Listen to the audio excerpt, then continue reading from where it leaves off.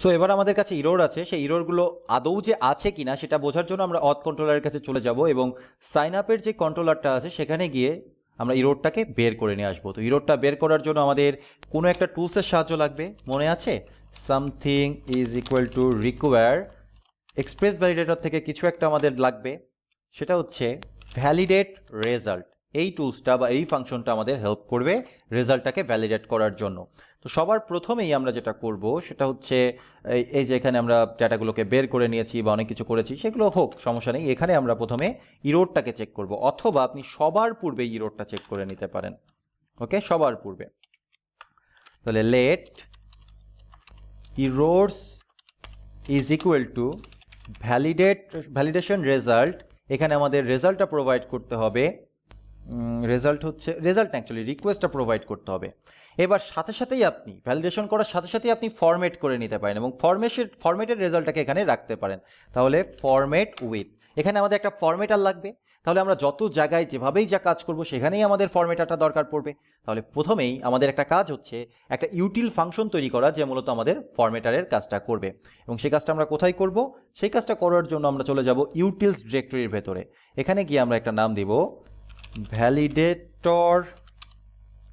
Validation error ফরম্যাটার dot JS. ওকে, এখানে আমরা একটা সিম্পল ফরম্যাটার তৈরি করব, module dot export is equal to, এটা মূলত একটা ফাংশন, যেই ফাংশনটার আর্গুমেন্ট আকারে ইরর পেয়ে থাকে এবং যে কিনা রিটার্ন করে থাকে একটা মেসেজ বা যে কোনো কিছু। ওকে, আপনি আপনার মন মতো কাস্টম ভ্যালিডেটর তৈরি করতে পারেন।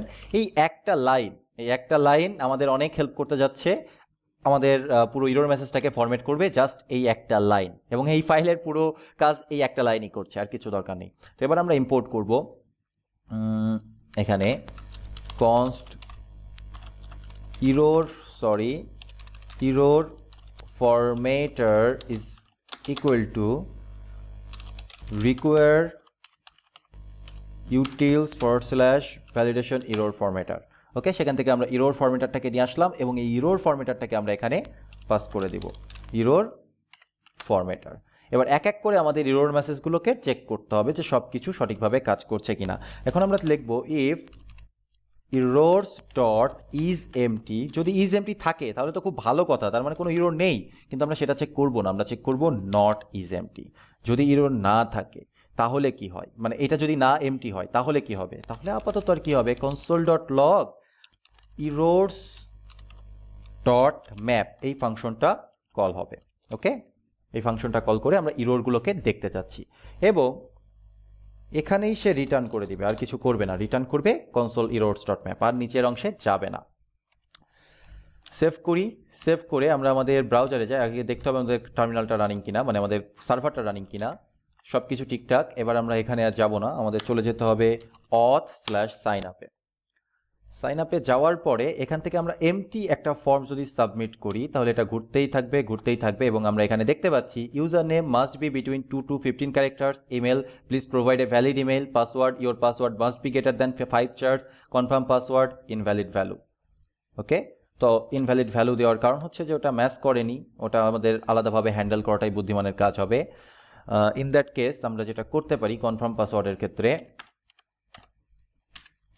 ইজ লেন্থ, এটাও আমরা প্রোভাইড করে দিই, তাহলে বোধহয় বেটার হবে। আসলে এইটুকুই জাস্ট কপি করে পেস্ট করে দিলেই চলবে, আমাদের এক্সট্রা করে আর কিছু করতে হবে না। সেভ। সো এবার আমরা কিছু একটা দিব। হ্যাঁ, আমাদের user name must be unique, obviously. আমাদের আর কি রোড ছিল যেন, user name must be between 2 to 5 characters, email must B a valid email. Okay, fine.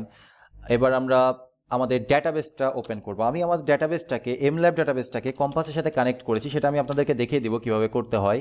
এখান থেকে একটা ইউজার নেম কালেক্ট করি যার নাম হচ্ছে টেস্ট, আর এর পাসওয়ার্ড হচ্ছে test@test.com। ওকে, টেস্ট, পাসওয়ার্ড হচ্ছে test@test.com। ওকে, এই দুইটা চুজ করলাম। এবার আমরা একটা পাসওয়ার্ড দিই 12345671234567। এইবার সাইন আপ বাটনে ক্লিক করি। এটা আমাদেরকে কি আউটপুট দেয় দেখা যাক। এটা আমাদেরকে প্রোভাইড করছে user name already used, email already used. That's mean আমাদের অ্যাসিনক্রোনাস ভ্যালিডেটরটাও সঠিকভাবে কাজ করছে, কিন্তু একটা আনরিলেটেড বিহেভিয়ার আমরা পাচ্ছি, সেটা হচ্ছে কনফার্ম পাসওয়ার্ডের ক্ষেত্রে ইনভ্যালিড ভ্যালু। কিন্তু এটা কেন সেটা আমাদেরকে খুঁজে বের করতে হবে। সো আমরা ভ্যালিডেটরের কাছে চলে যাই, যাওয়ার পরে এখানে দেখতে পাচ্ছি বডি পাসওয়ার্ড কনফার্ম পাসওয়ার্ড, আসলে নেম ঠিক আছে কিনা সেটাও একটা দেখার বিষয়। সব কিছু ঠিকঠাক যদি থেকে থাকে তাহলে আসলে ইনভ্যালিড ভ্যালু হওয়ার কোনো কারণই নেই। আচ্ছা আচ্ছা, এটার একটা রিজন আছে যে আমাদের এই কাস্টম কখনো রিটার্ন ট্রু করেনি, এটা আমাদের রিটার্ন ট্রু করতে হবে, যে কারণে মূলত আমরা প্রবলেমটা ফেস করেছি। তো সব কিছু ঠিকঠাক আছে। সো এবার আমরা আবার সাইন আপ বাটনে ক্লিক করি। এখন আমাদের ইরোর আছে, ইরোরটা হচ্ছে user name already used, email already used, that's mean everything is working perfectly. এখন আমাদের কাজ হচ্ছে এই ইরোর মেসেজ দ্বারা আমাদের ফ্রন্ট এন্ডটাকে সুন্দর করে সাজানো এবং গোছানো। ওকে, আমরা যে ইরোর মেসেজগুলো পাচ্ছি সেই ইরোর মেসেজগুলো আসলে কনসোলে শো করায় তো কোনো লাভ নেই।